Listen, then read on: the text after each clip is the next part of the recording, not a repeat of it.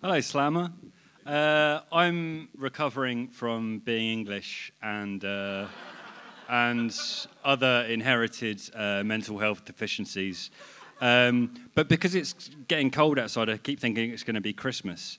So this is my letter to Father Christmas. This is called Juice Xmaschina, which is very clever.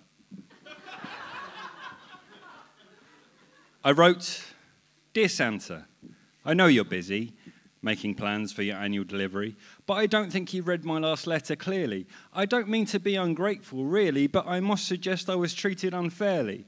I was good all year, except that thing in February.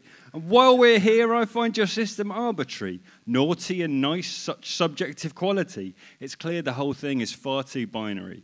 So this year, with brevity and clarity, there's just one thing I need you to bring for me.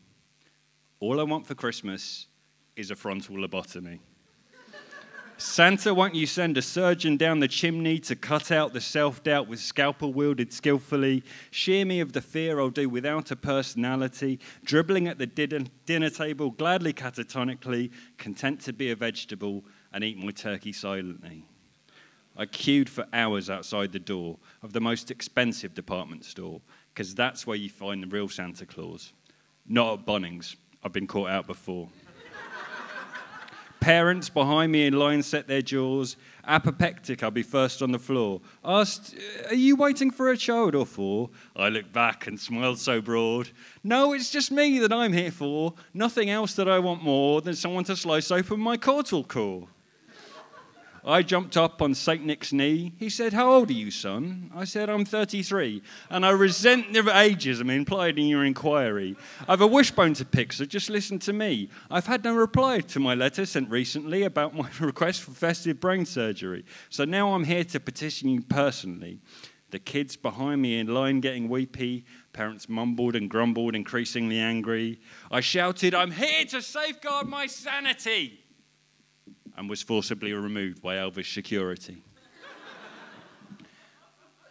I wrote, "Dear Santa, please accept my apology. I've changed my mind on the frontal lobotomy. I don't want to change my brain that drastically. A hole in the brain, that just won't do for me. I need my whole brain for this whimsical poetry. You, the Easter Bunny, and the Tooth Fairy, secularized folk figures all lack reliability. I found some other gifts from friends and family. Sensitive inquiry and empathy and faith in me all help give me a little more agency. So my Christmas present is partial recovery. And if it's not being greedy, the first Star Wars trilogy on DVD.